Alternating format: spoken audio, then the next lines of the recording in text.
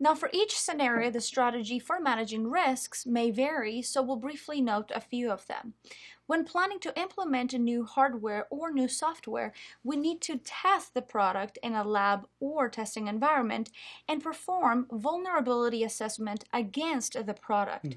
By finding the vulnerability prior to implementation, you can plan carefully for how to mitigate those threats, or if it's not possible to mitigate them all, you may accept the remainder of risk. Now, at the same time, if you already have a risk policy in place, then you must check if the change caused by the new product will affect other products that are in place. Also, check if your security policy allows this change.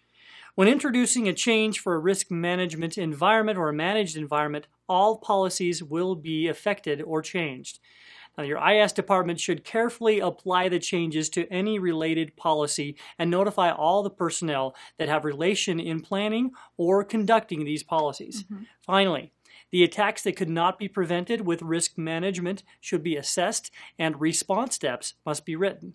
This then goes to the incident response team. Every day brings up new threats. So when planning for managing threats, natural threats should be considered as well. Man-made disasters like protesting, assault, war, etc., and smaller events like cyber attacks and social engineering should be counted as threats when planning for risk management. Internal users can be identified as employees or visitors who could introduce a threat by exploiting a vulnerable or weak point, like using a USB on a corporate computer or replying to a phishing email.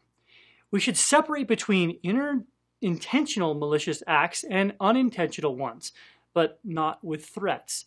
Despite the intention of the user, the threat remains a risk that should be managed.